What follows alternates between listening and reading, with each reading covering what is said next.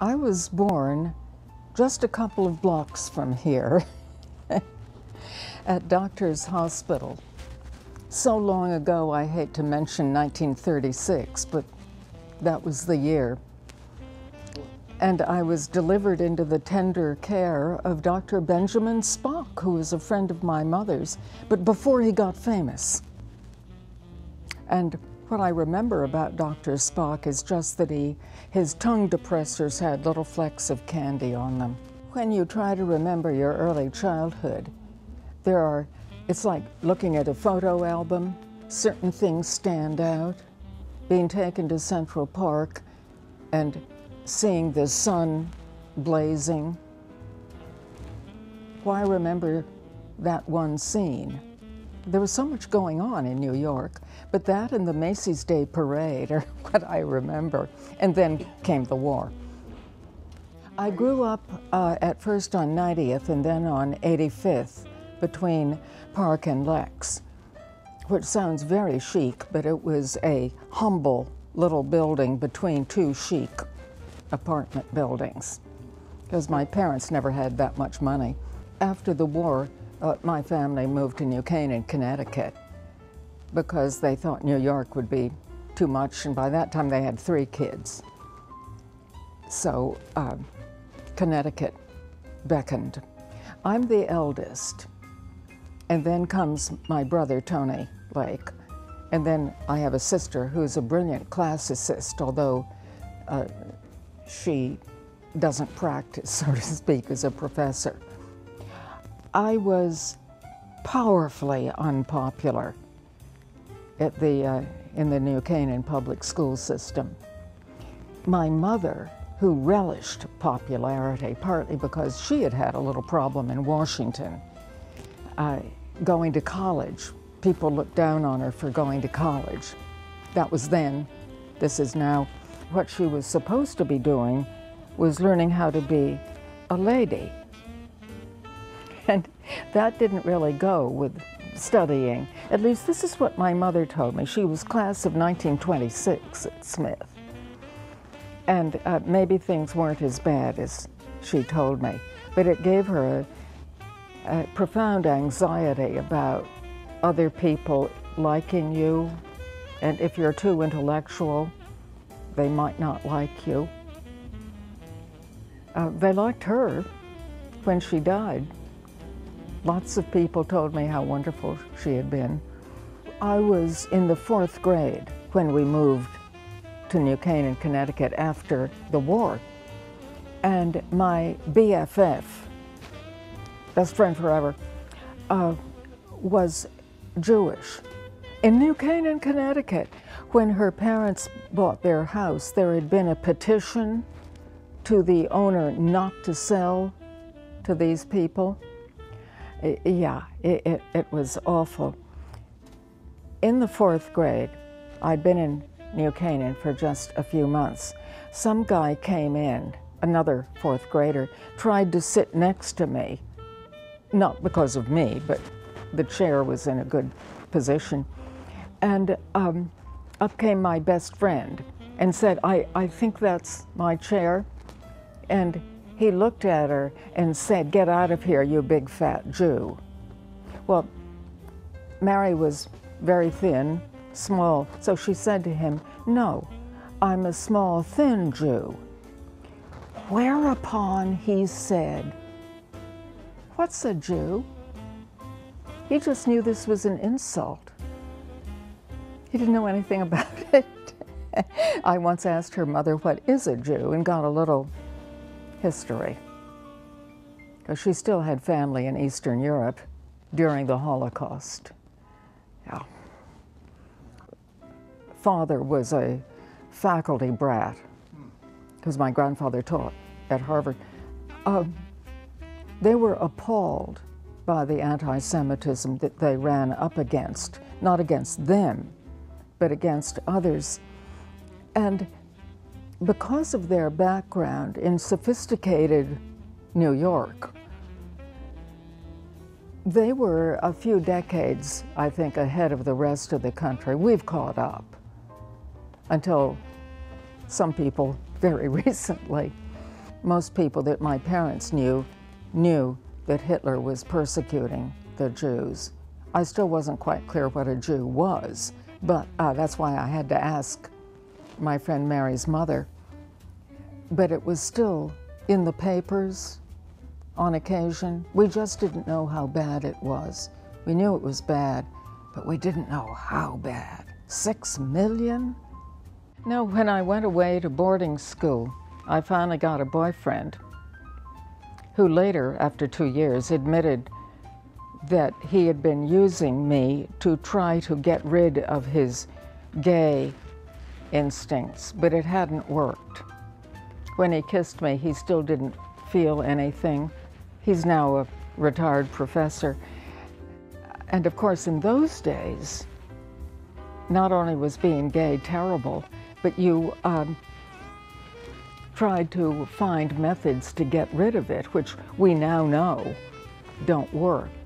And many years later, a friend of mine saw him in a gay bar outside Washington, and I thought, yes, at last, he can be free. I didn't marry till 21, which seems awfully young these days, but the minister in the Congregationalist church where we went, my mother's compromise. She was Anglican. My father had dropped out of the Anglican church because it was mean to my grandfather, so they compromised on the Congregational church. And the minister there, Lauren Chase, he was so attractive, so smart, so wise. He made me feel belonging, whereas a lot of people, and I exaggerated this in my mind, would scoff at religious belief. Mr. Chase made it seem rational, wonderful, interesting, and I've always been grateful to him. I didn't want to educate children. I wanted to educate college kids. And I was only 2 or 3 years older than the senior ones. And it sounds crazy, but you know, I've just never graduated from Barnard. I went there after transferring from Harvard, and I loved it. I went on and got a doctorate despite having 2 babies, and I just never wanted to leave. So I stayed put. And in those days, you didn't have to advertise and interview. It was not fair. Colleges simply took people they knew who knew people who knew people. It's all very different now. Well, I should begin with a tiny story. I hope you'll forgive me. When I went on my honeymoon with Peter, we were going to spend a year in Paris, but we stopped off in England for a real honeymoon. And we stayed with a friend of my book reviewer father-in-law, a significant English historian called A.L. Rouse. And I said, Professor Rouse, I'm going to be in Paris for almost a year. I haven't even finished college. What should I do? I'll be going to the Sorbonne. What should I do? And he said, remember, most successful academics have an area they study, so they become known as, you know, the George Gascoigne expert and so on. He said, make yourself an expert on Anglo-French relations during the Renaissance. There had been a book about it, but from long ago, and not terribly good. The courses I took at the Sorbonne, not for credit, were the first half of French Renaissance literature, and they talked about Rabelais a lot.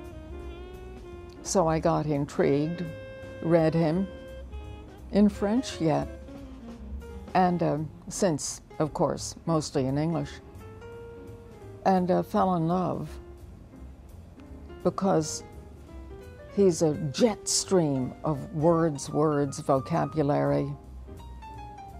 85 adjectives for the smoke that can come out of a smoker or what have you. I can read it, Renaissance French, pretty well, so I did a book on how the English responded to Rabelais, and that was fun. And so I tracked his reputation a little bit, and his reputation is for being dirty, which he was, but mostly about bathrooms. Not that they had bathrooms yet. Not so much about sex. He has this reputation for being dirty-minded, but it's not much about boy-girl. And he got bounced off Columbia's required reading list for its course for freshmen. And I was told, I wasn't there at the meeting, but I was told later that one of the things that appalled people was his imagining a wall around Paris. And the wall would be made of vulvas. And I told the person who told me this, wait a minute. It's not just vulvas. It's also monks' penises. So he's got both genitalia. And what's the point? The point is that the best protection of a city isn't guns and concrete. It's making babies. You need people. So it's a little dirty allegory. Make babies, not war. Or as we said in the 60s, make love, not war. But we forget that we haven't gotten dirtier minded than the Renaissance. We've come back to where we used to be after the Victorians. I had a student once who stopped me on the way to the elevator. I had been teaching Chaucer, The Miller's Tale. She said, you know, I didn't know they could write like that then, think like that. I said, look, if they couldn't think and talk about sex, we wouldn't be here. And she looked astounded. That was fun. But mostly what I love about Rabelais is his use of language. He doesn't just say, she was wearing a beautiful dress. He'll give you 50 adjectives running down the page to describe the dress and how beautiful it was. He's a fount of words, words, words, and I love that. Rabelais begins his writing a few years after Martin Luther, not many, but a few. And he allegorizes the Reformation as a huge storm at sea with boats sinking around you and so on. But he still is writing before the Catholic Church became quite so virtuous. Some people would say it's gone back. He was not particularly anti-Catholic, but the issues were important to him. Do we have free will? And his famous instruction that the oracle gives us is fais ce que voudras, do as thou wilt, which means you have will, otherwise you can't do what you will. And this was one of the big arguments with the Protestant, especially the more extreme versions, but still most Protestants denied free will. God has everything figured out ahead of time. I had a husband who worked in New York at Newsweek, although he worked mostly at home, and we had easy access to the big city, even before we moved here. And so I felt blessed to be teaching at Barnard and Columbia, because I didn't have to move. I had to commute from New Canaan, Connecticut, but there was no longing for Boston, or if somebody had said, I was considered by Harvard at one point. I don't think seriously considered, but my name was on the list of people they were thinking about to hire to teach the Renaissance. And had I been told, you're our first choice, I would have had to say no. I can't move further from New York. So I was just so damn lucky to be teaching in New York City. Well, you want to talk about Peter and how long ago you lost him? This is a ridiculous thing to say, but it meant so much to me that I have repressed the memory of which year it was. He died on Shakespeare's birthday, April 23rd. And after being in the hospital for a full month, holding my hand at one point and saying, you have to be brave. And like so many people, getting irrational at the end and even singing. It's moving but scary to see people who you know are going to die any minute. Losing him was not only painful, but a little scary. I'd never seen anybody that close to death who wasn't going to die, you know, within a few minutes. This was strange and weird. They loved him in the hospital. I didn't see him at the very end. I got a phone call from the hospital saying he will be dead by morning. I said, I will be right there. And they said, don't bother. But I wish I had insisted, so I could have been there at the end.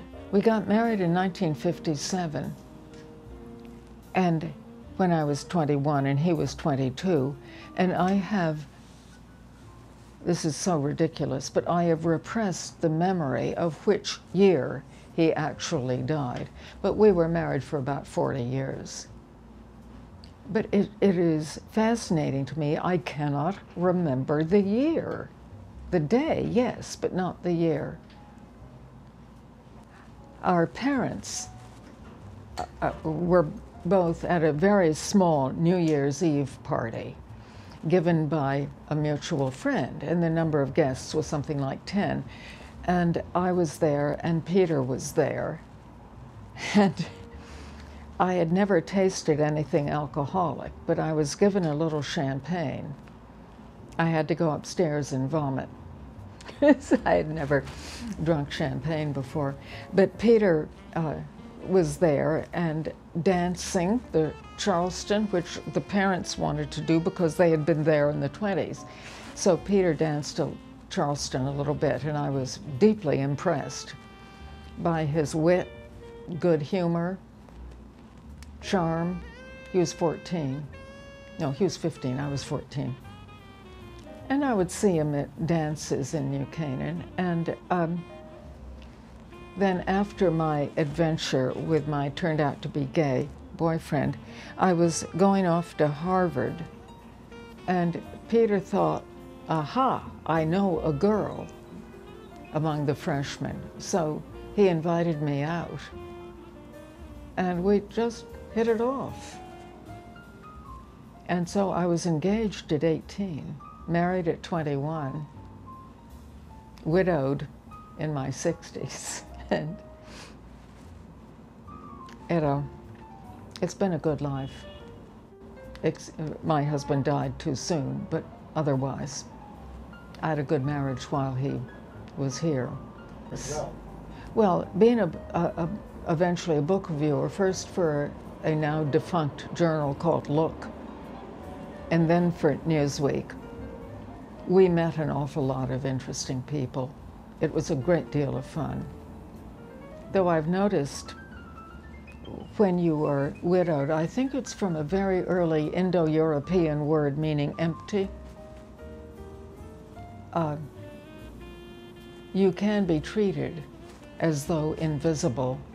I was fascinated by how many of the friends he knew at his club, which is essentially a literary cultural, I call it the Century, how many of his friends there, not all, would look through me. It's a common experience. I don't feel picked on or singled out, and I was made a member of the club. So I do go there and see people at least once a month.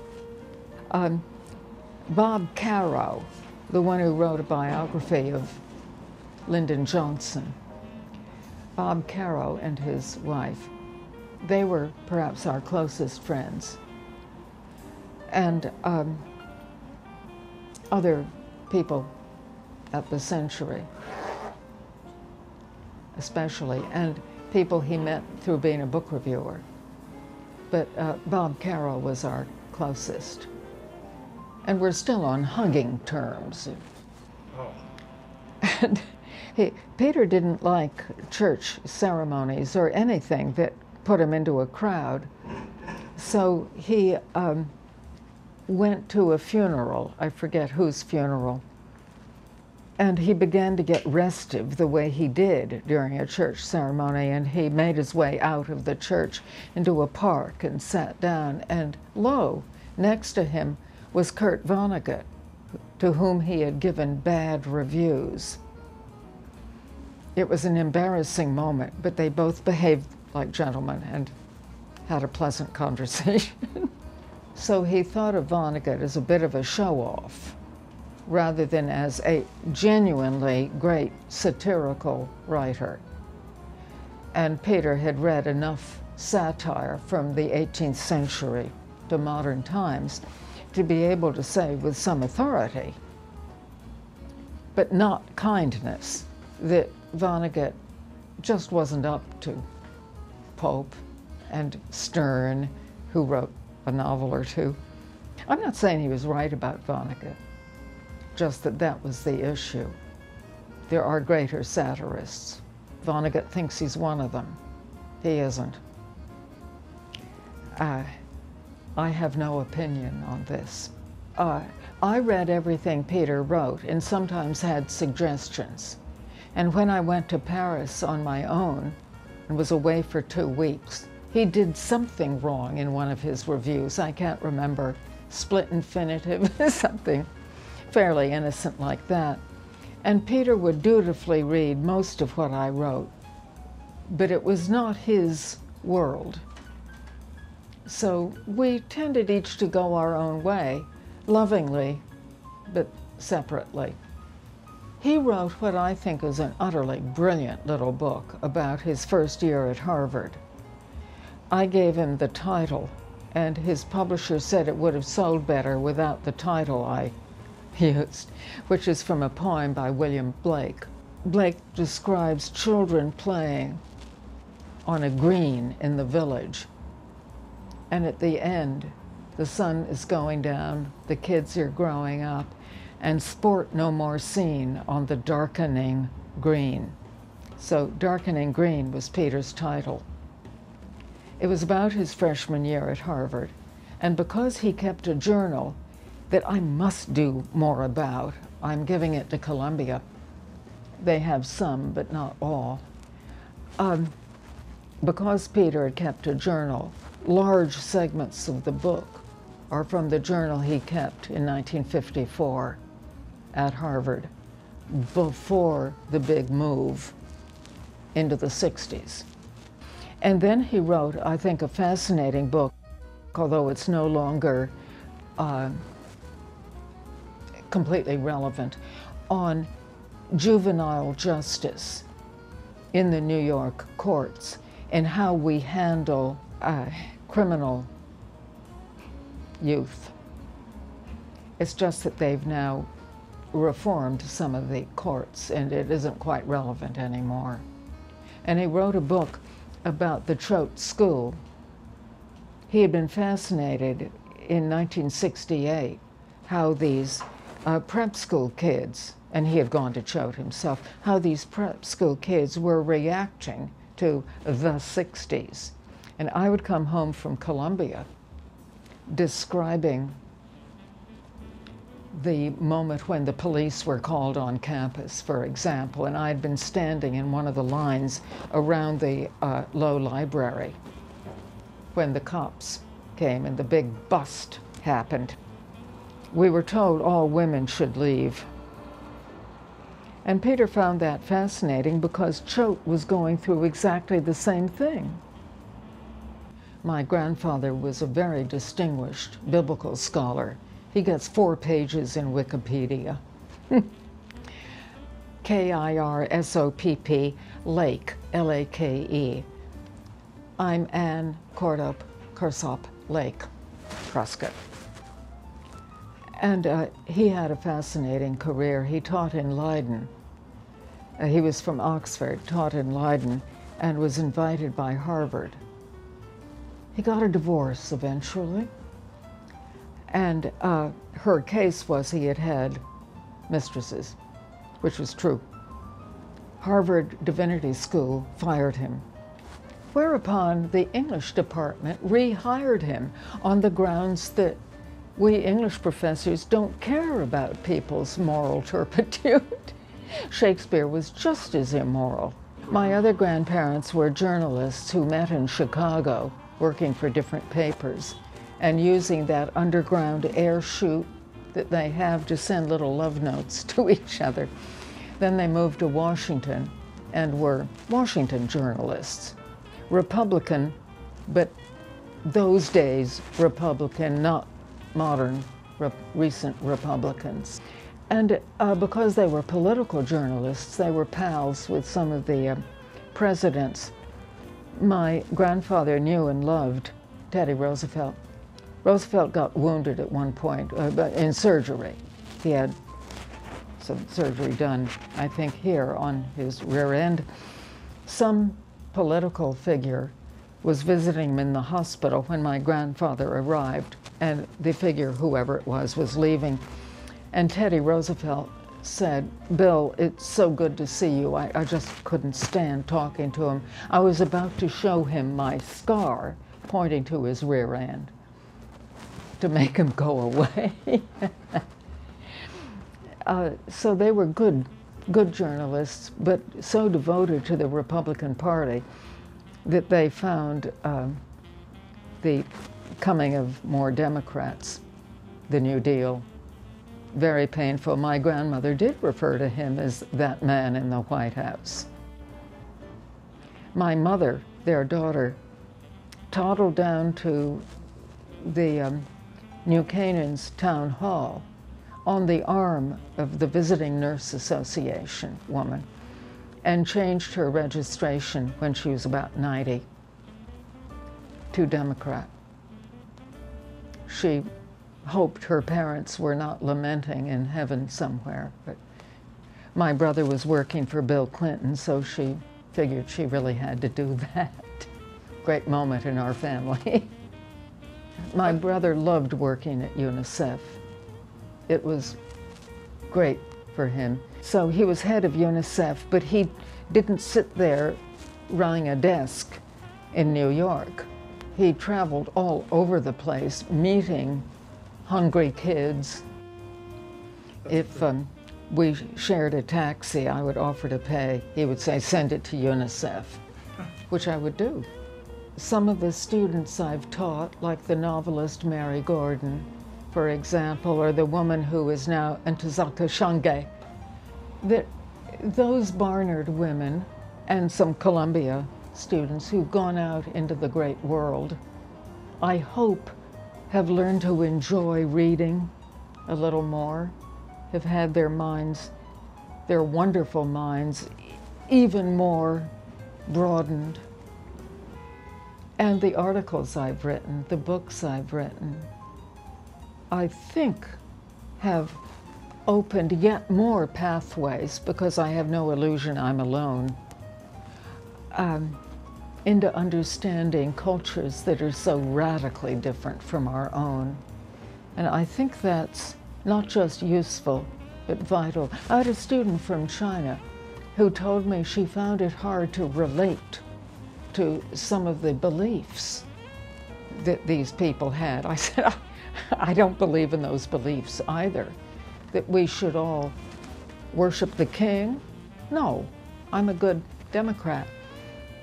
But it's vital to learn how to imagine things you don't believe. That's why anthropology is useful and important. So I agree with you. I can't relate to these ideas either. Good, except to say, no, I don't think like that. But to learn how to think differently is, I think, the main lesson I've tried to teach these wonderful young people.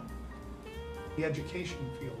Well, just to continue on with the church for a moment, when I moved back to New Canaan as an adult, the Presbyterian minister I had was, in his understanding, his humor, his ability to climb mountains in Vermont, which I found difficult.